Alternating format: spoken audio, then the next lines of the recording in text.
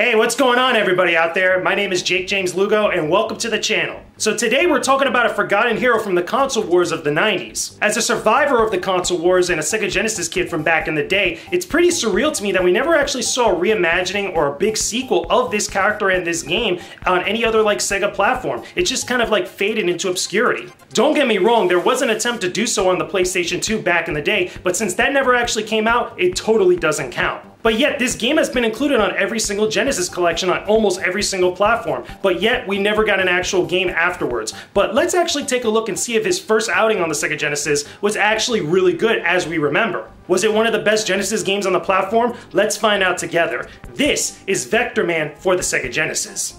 Cue that kick-ass music!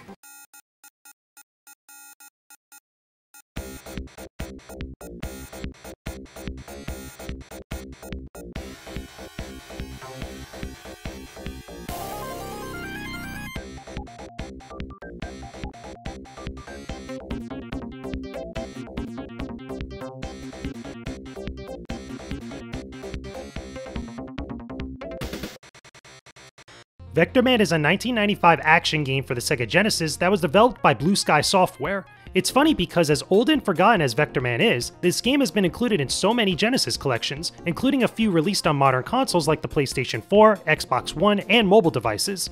Vectorman is about a robot who manages waste on Earth in 2043, a time when humans have left the planet to colonize other planets. This is mainly due to the pollution of the Earth getting so bad that humans needed to look elsewhere for resources to survive. But in doing so, the humans left mechanical Orbots to clean up what's left on Earth, including one Orbot named Raster. Unfortunately, something goes wrong and Raster changes into an evil dictator called Warhead. Upon returning to Earth from a trip to the sun, Vectorman realizes what has happened and vows to stop Warhead before he could damage the planet further and destroy any humans that return to Earth. It's a crazy story that seems like standard fare for video game plots in the 90s, but one that gives you enough setup to hopefully create a new mascot for the SEGA Genesis. And while Vectorman wasn't as popular as Sega's Spiky Blue Hedgehog back then, he definitely garnered a cult following and even got enough support to get a sequel on the Genesis. But we'll get to that game another time. For now, is the original Vectorman any good, and has it aged very well since back then?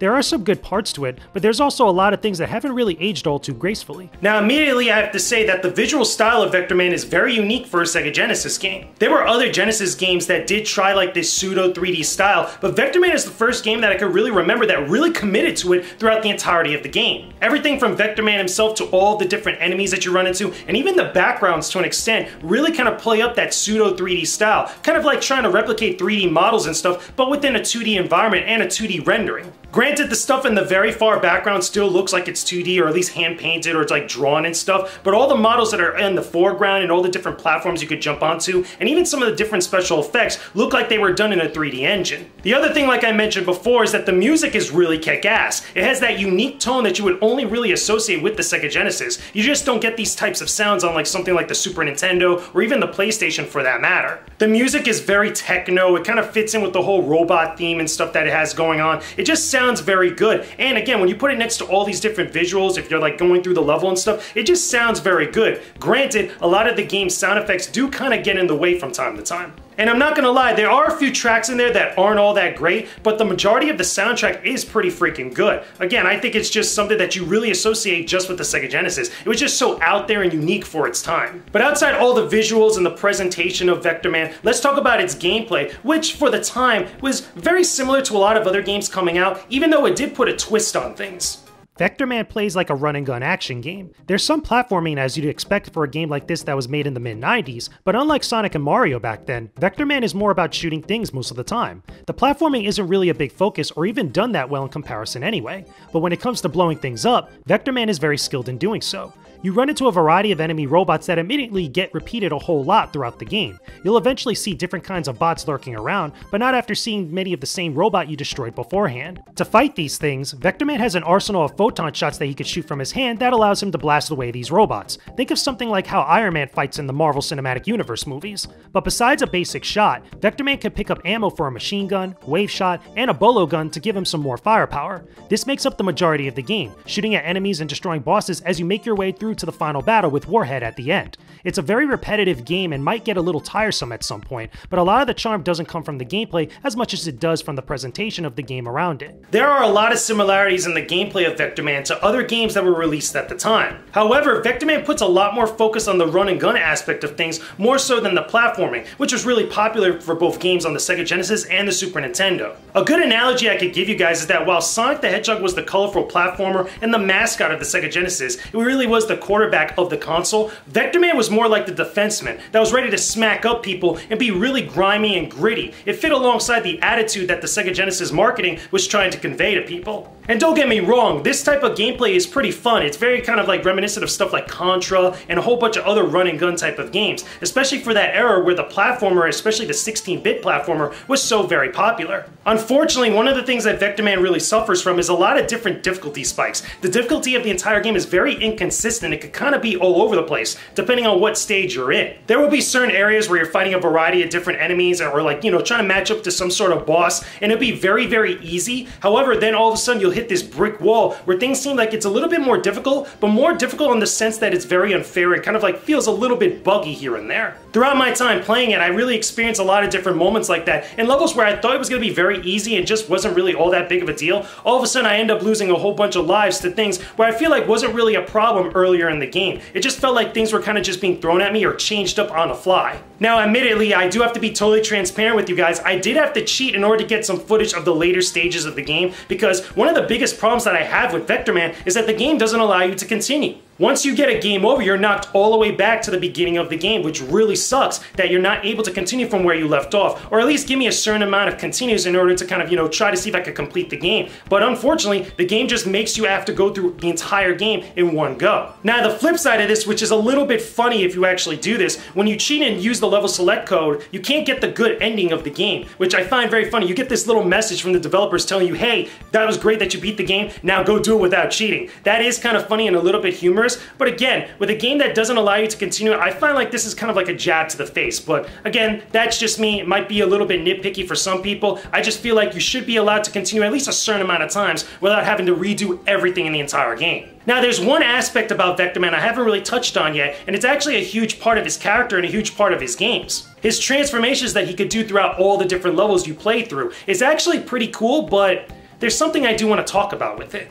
Vectorman can transform into various modes from time to time in different levels. Unfortunately, this isn't something you could do at will. You have to destroy these random TVs you find in each stage and grab a power-up that lets you change form. The silly part about this isn't the transformations themselves, they're actually pretty cool, but the timing and overall usefulness of them in each stage will vary greatly. Sometimes you could become a rolling bomb that could destroy breakable walls, change into a buggy that rams into things, or even become a drill that could bust open the floor to open up new areas. But it sucks when you discover these transformations and end up wasting them when you have no idea where they'll be most useful, especially if you don't know the entire layout of a stage. Other transformations look a bit more lame in comparison, with a few letting you quickly fly over most of the level or doing other situational things. The way Vectorman looks for these transformations isn't that creative or great looking, like when he morphs into a fish and could swim fast through the water. Their design is a bit lazy in my opinion, while others seem a little bit more effort was put into them. I wish you were able to store these transformations somehow and use them when you come across something in a level that might be worth investigating. Most of the time, I end up wasting my transformations, especially towards the later portions of the game.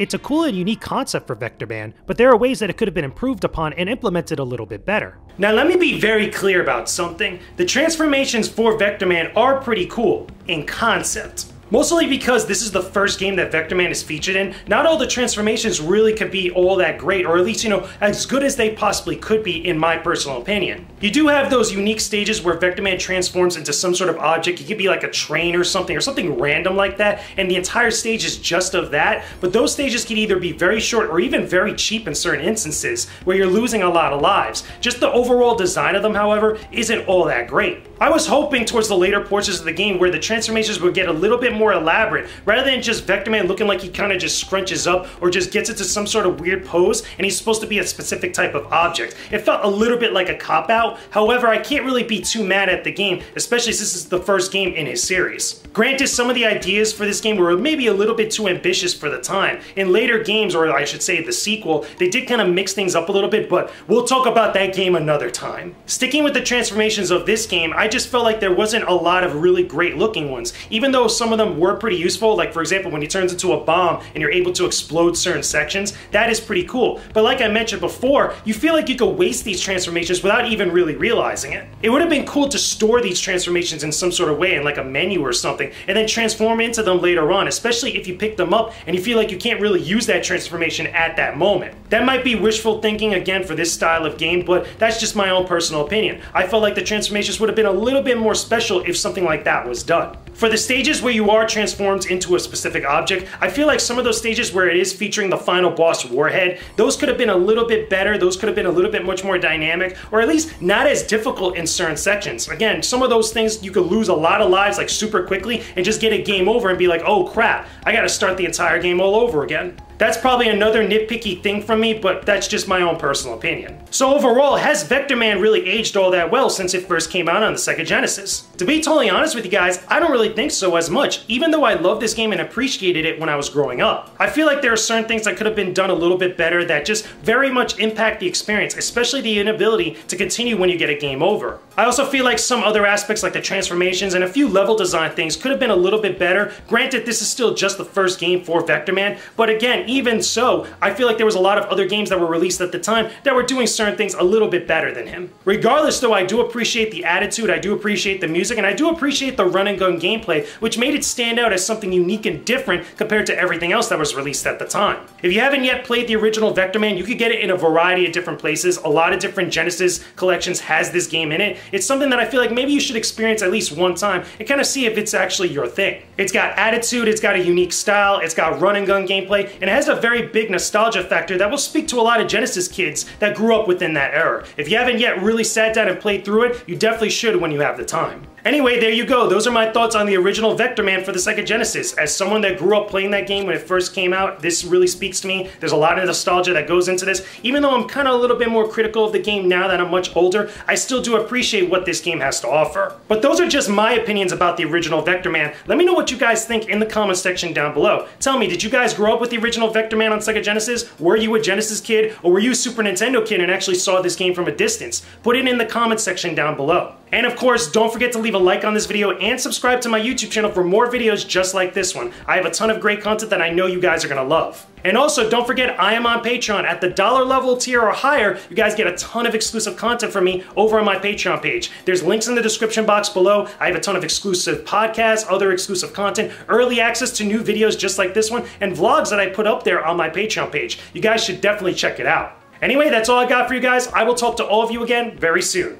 Peace out, and stay epic, everybody.